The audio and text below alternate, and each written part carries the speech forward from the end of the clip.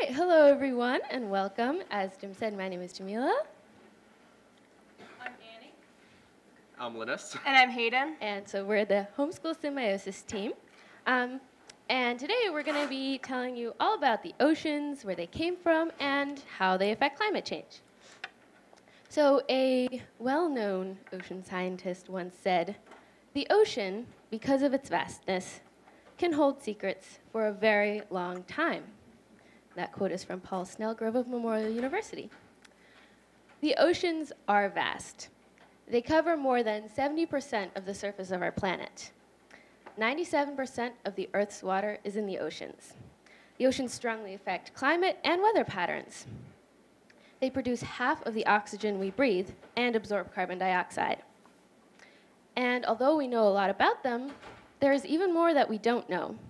In fact, 95% of the Earth's oceans remain unexplored. And one of the ocean's greatest mysteries is, where did it come from? So where did the oceans come from? Well, one theory is geological. It supposes that water vapor from volcanic eruptions rose into the atmosphere and condensed into clouds. After the Earth had sufficiently cooled, the moisture in the clouds precipitated, slowly filling the Earth's oceanic basins.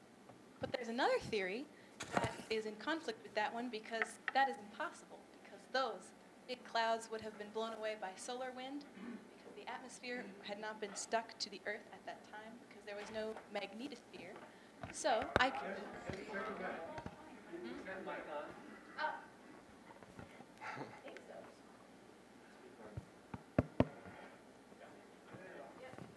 It is? Hold it closer. Okay. So all of these big clouds would have been swept away by solar wind because the magnetosphere was not holding the atmosphere together. So I instead propose that comets from the Oort cloud beyond Neptune crashed into the Earth and filled the oceans that way. However, that was a theory that Carl Sagan proposed before there were any conclusive testing of these comets. And once they got some samples, it turned out that they had a much higher concentration of this heavy water than is found in our oceans. And what a more likely theory is that the water came from these asteroids, from the asteroid belts between Mars and Jupiter. And they have heavy water concentrations in much lower amounts, which is much closer to our oceans. Besides the fact that the asteroids are much closer to our Earth and more likely to be able to hit us and fill up the oceans with the water that we need. So basically, there are three theories. We do not have any idea which one is correct, but we are interested in finding out which one will be due through further testing. So we don't know where the oceans came from, but one thing we do know and can be certain of is Halley's Comet, which flies by the Earth every 76 years.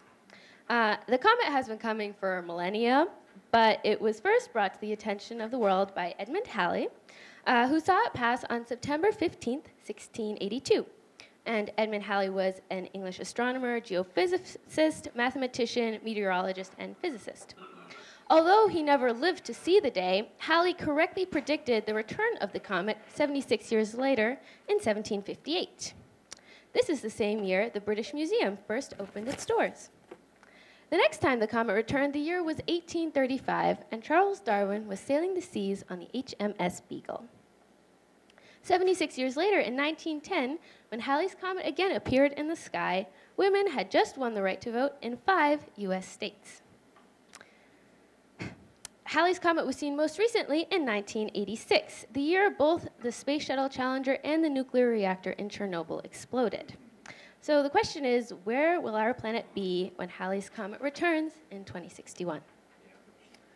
Now that you bring up the topic of nuclear explosions, the nuclear testing done by the US in the Bikini Islands was very destructive to the marine environment. The US gathered together what would have been the 6th largest military fleet in existence had it been active for these testings. The very first of these testings was Operation Crossroads, which were the first nuclear testings since World War II over here and over here. And the follow-up test was codenamed Castle Bravo. And this was the first hydrogen bomb ever made and remains the most powerful bomb ever detonated by the US, as well as the release of the most significant radioactive contamination ever created by the US. So over here, this yellow box is the initial area expected to be affected by the bomb. Unfortunately, it turned out to be a much larger area, this whole yellow circle here. And due to the explosion of fallout being over double what was expected, native islanders living in these islands and nearby fishermen suffered radiation sickness, and it became an international incident due to widespread nuclear contamination. As you can see, all these red areas were nuclear contamination carried away from this initial explosion. If this is the effect on mankind, imagine the devastation to the marine environment, especially on the delicate corals surrounding Bikini Atoll. So, radiation is not the only threat that faces corals and other shellfish. Another one, as you may know, is this molecule right here, carbon dioxide.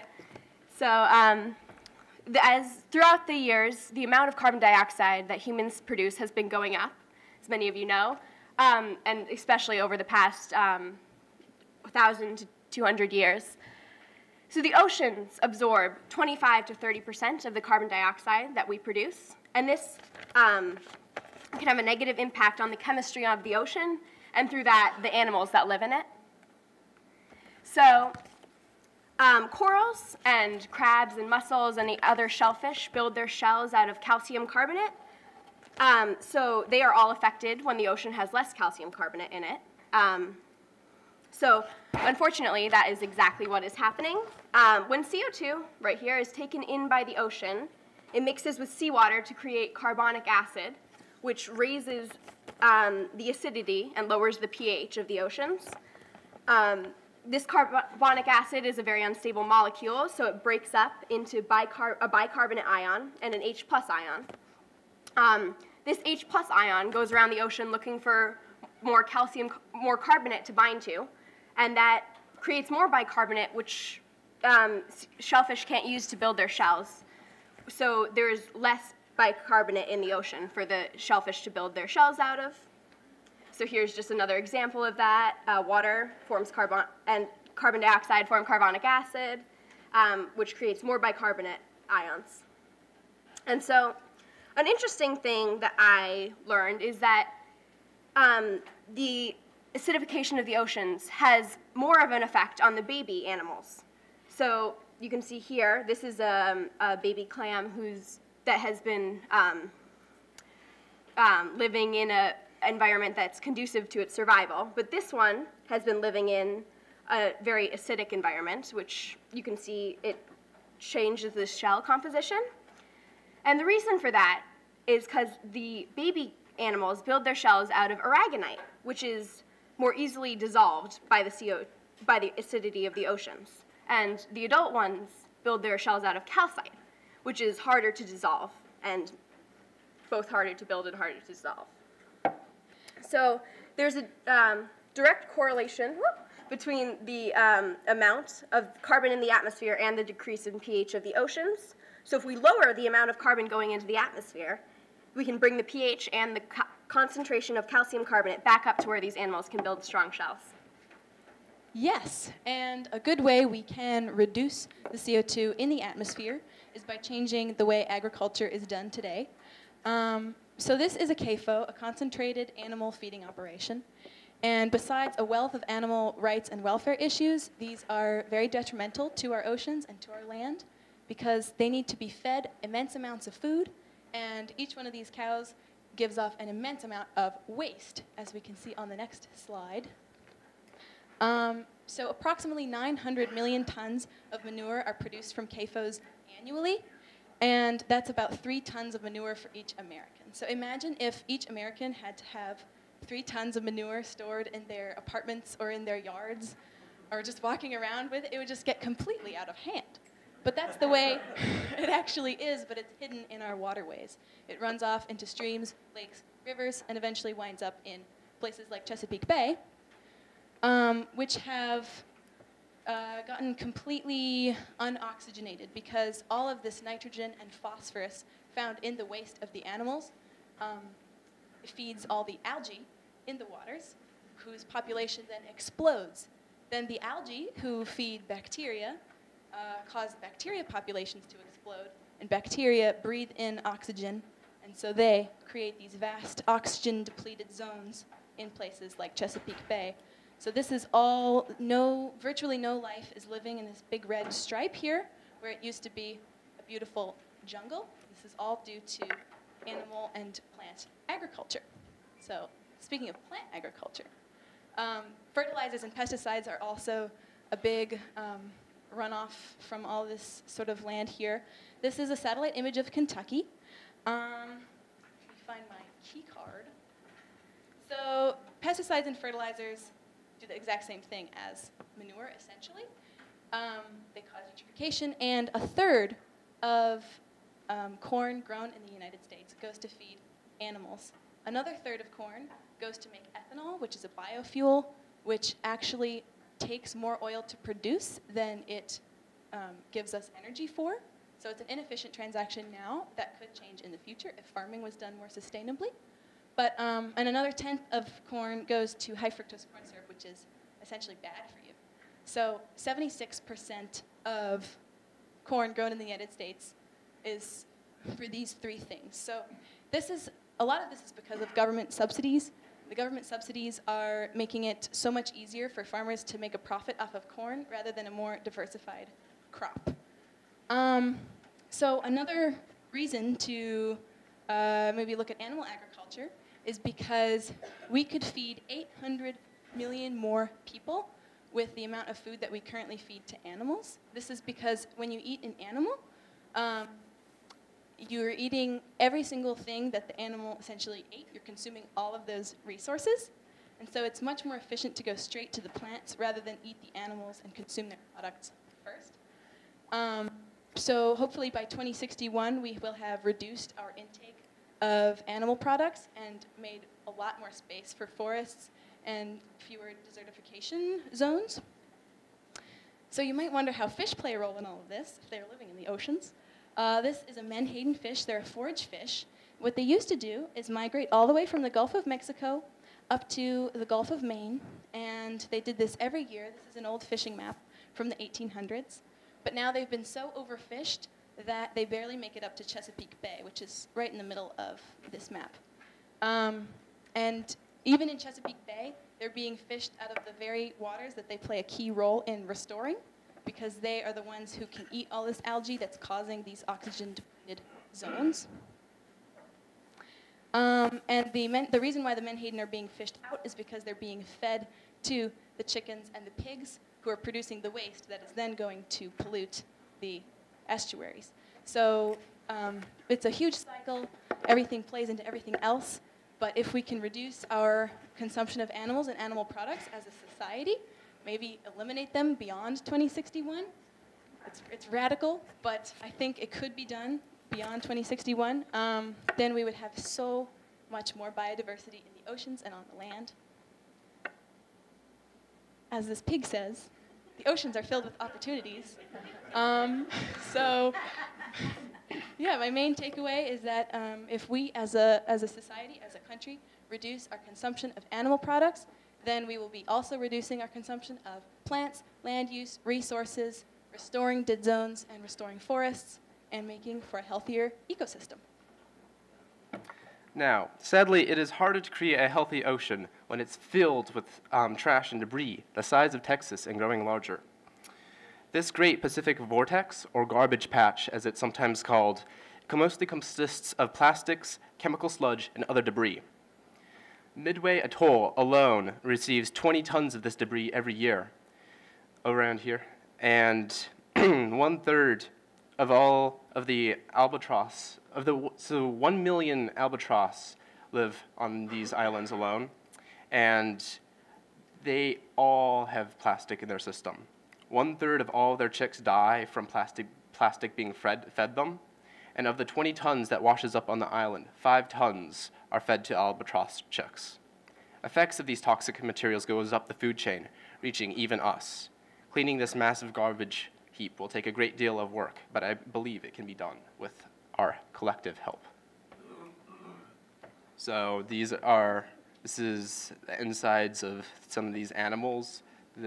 These are like the garbage patch. It's just full of all of this debris and trash. And here are just like piles and piles of tires just dumped here. But one of these amazing things is that recently a national monument was created around the Hawaiian Islands. It's called Papahanaumakuakea. It was just signed as a national monument in 2016 by President Obama, and it's 2 times the size of the Pacific trash vortex, which is incredible. You can see they're signing it into existence. However, there are still some issues with the fishing practices around these areas. These long lines are a much better option than trawling, but unfortunately, practices have been very poor, and these nets have been allowed to be just dropped to the bottom, choking the corals and other plant life that are there and causing immeasurable damage. Here we have volunteers helping cleaning up these messes, but unless we change the morals of the fishing industry, this is going to continue, unfortunately. These are some green sea turtles living in Papahanaumakuakea. They're enjoying their time there. They have a place to go. That's why it's such an important national monument. Here are some gannets and some albatross. They're also having a great time at Papahanaumakuakea. So, in conclusion, we'd like to introduce you to a group of inspiring scientists who have informed our learning. There is physicist Richard Feynman, astrophysicist Neil deGrasse Tyson, marine biologist Rachel Carson, evolutionary theorist Lynn Margulis, and astronomer Carl Sagan.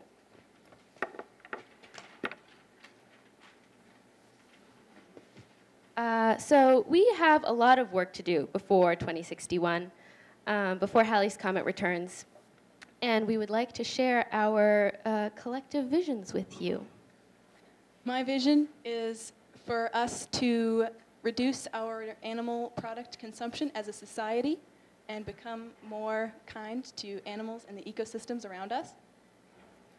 My vision is that the Pacific Ocean can become a clean place full of diversity and animal life. my vision is a reduction in the CO2 levels of our world. And my vision is a world on which all species are valued equally and where human beings are just one of the many inhabitants of this planet. Yes.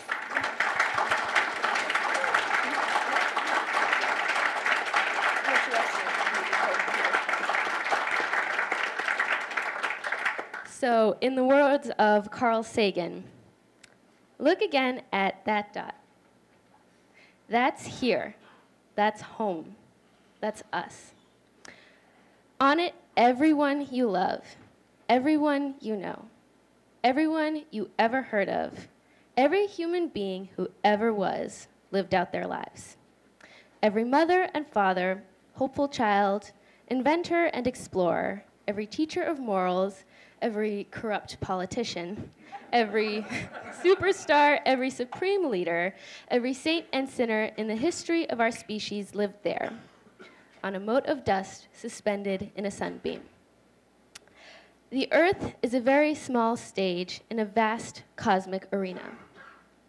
Think of the rivers of blood spilled by all those generals and emperors so that, in glory and triumph, they could become the momentary masters of a fraction of a dot.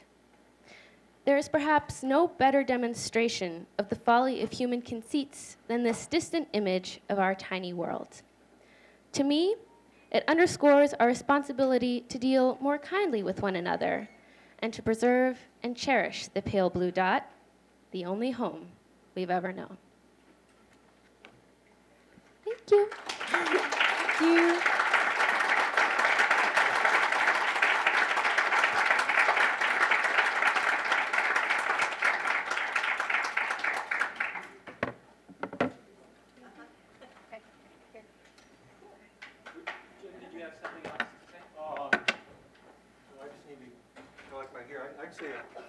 one thing. So. And we need to set up the other computer. So. Yeah. Okay. Where'd it go? That's right. Right now.